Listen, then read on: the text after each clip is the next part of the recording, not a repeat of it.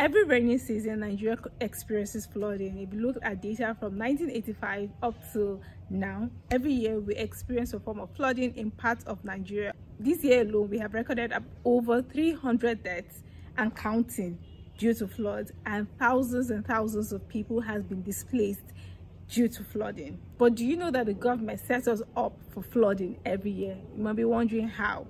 Well, sit back and watch this video and you find out how. Hello, I'm Joanbishiof reporting for GT on #sustainable any day. Here we talk about environmental sustainability, especially from a Nigerian point of view. In today's video, we're going to be talking about flooding in Nigeria and how the government sets us up for flooding and how they just don't care about it. The flooding that disturbs us mostly in Nigeria is rainfall flooding, and we know it is a natural disaster. We do not have control over the rains. That's okay.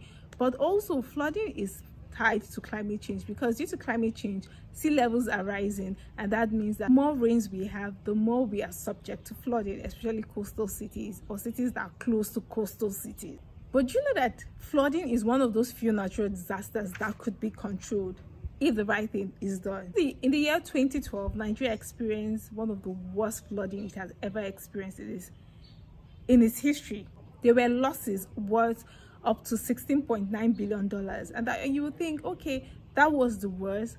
But then you know that 10 years after, its younger brother or even its older brother was coming, because the flooding that we're experiencing currently in Nigeria, it choke.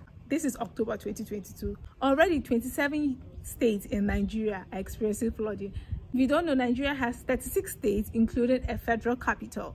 That's 37 states, and out of those 27, 27 of those states have experienced flooding this year, just leaving a lucky 10 few states that have not experienced flooding this year. But you think that since Nigeria experiences this flooding every year, there's supposed to be like real mitigation, real strategy towards managing this floods? Well, there's nothing like that. The government just sits back and waits for when the flood to come, and then they go about dashing people some few relief materials and taking a few pictures, and they allow press, talking to the press, line meetings here and there. But they're the ones that are causing this flood to happen to you and destroying things the way that it is destroying year after year. Now you are wondering, how are they the ones setting you up for flooding? After all, it's the rain that is falling. Also, for this year's episodes of the flood, they say it's due to the overflowing of the Lagdo Dam in Cameroon. That is all true. But let me tell you how the governments are involved. Flooding in Nigeria is mostly human induced, and that is due to our activities as humans and Nigerians. We have coconut head. Some of the ways that we Nigerians contribute to flooding include poor drainage systems or no even drainage systems in Nigeria, poor waste disposal methods. People throwing their waste into the few drainage systems that we have around, poor urbanization laws. Everybody is just coming out to make money everyone is just coming out to make money, damning the consequences. Urbanization, the more that everywhere is urbanized and everyone is putting interlocking tiles and putting concrete on their floors, the rainwater cannot be absorbed into the soil. Now, these are some of the ways that we with our coconut head are contributing to flooding in Nigeria. But the government are the ones that are really setting us up for floods, and here's how. Firstly, there is no flood management policy in Nigeria. There is no legal framework given to like controlling and managing floods before floods even happen. There is nothing like that in Nigeria. Secondly, our government, like most of the things that affect us in Nigeria, they are not concerned about tackling a situation. They are more concerned about what to do after the situation has happened. And that is also the case with the floods. They are more involved, they are more interested in how to give you a few relief materials and just tell you sorry and talk with their mouth, and that's all. Also, there is no effective national warning system in Nigeria. NEMA and the National Meteorological Agency, yes, they have departments that are in charge of making sure that they send out warnings and all. But according to the DG of the Nigerian Meteorological Agency, they have sent out warnings to governments, to state governments, to ministries, but nothing was done. So that also goes back to the point that They don't care. They are more interested in what to do after the thing has happened than helping you make sure that it's not as bad as it is now. They're not interested in helping you soften the landing.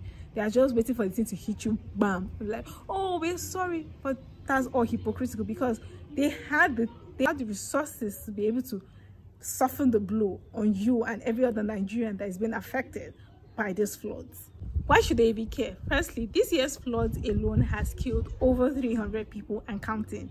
And over 300 people and counting. And that is, we don't even know the exact number because records are not properly kept in Nigeria.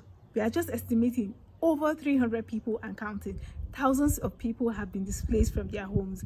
And a lot of people are homeless right now due to the floods this year. Secondly, the biggest rice farm in Nigeria, Ola Farm in Nasarawa, is submerged in water.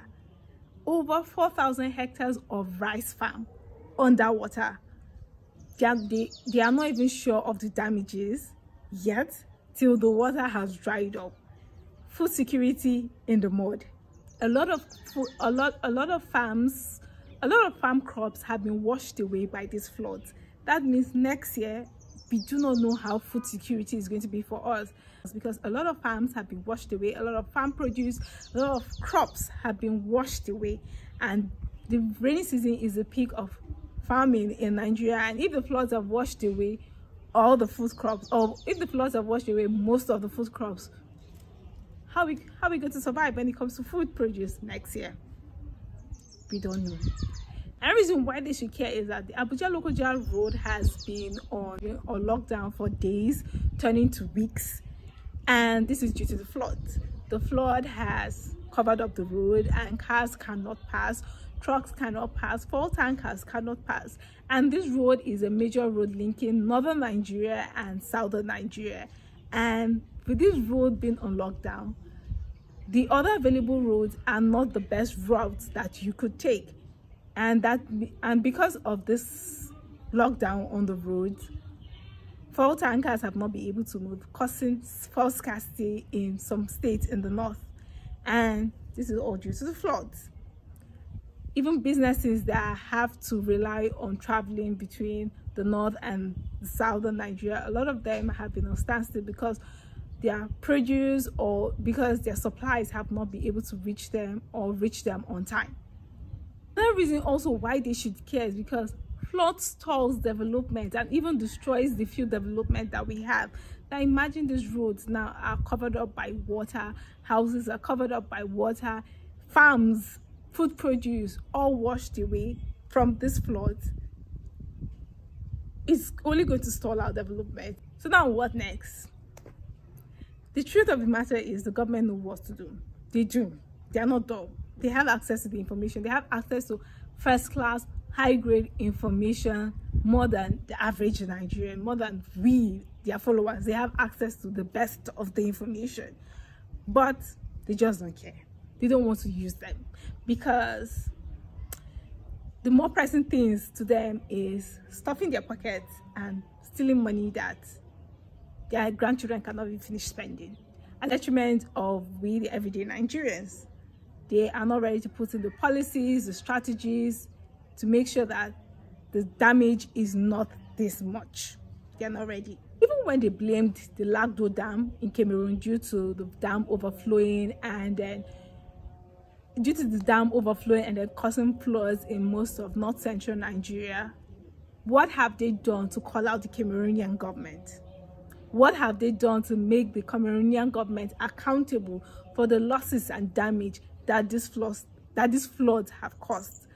And even when they say these floods are also partly linked to climate change, what have they done to put in climate mitigation strategies? What have they done to put in policies to protect the people against effects of climate change like flooding and other effects that are coming in?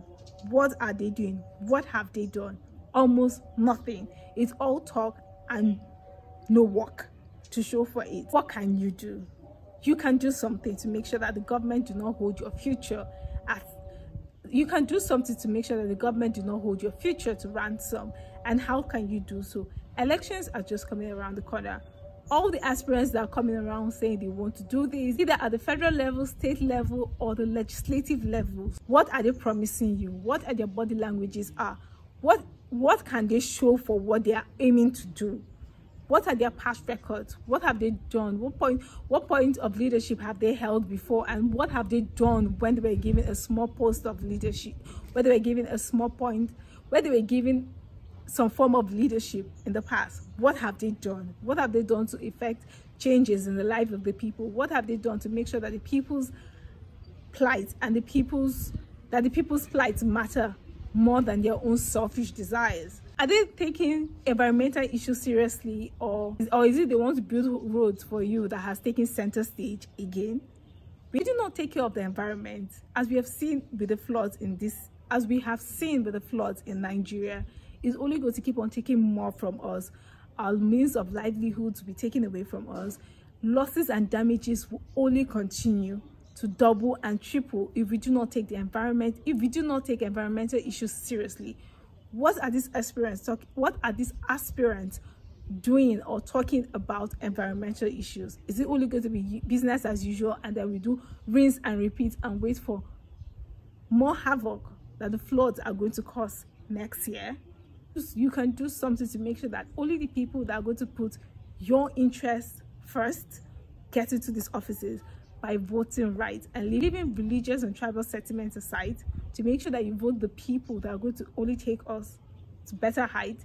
They're only going to make sure that they're only going to take us to better heights and ensure that we have the best and nothing else, because we all deserve the best. If you've watched this video up to now, thank you very much. And if you're a Nigerian, I hope that you have your PVC and you are getting ready to vote at the 2023 elections. Don't forget to like this video and share to people that you feel would benefit from this video. Until next time, remember that you can be the change that you want to see. Joan of Kaduna, signing out.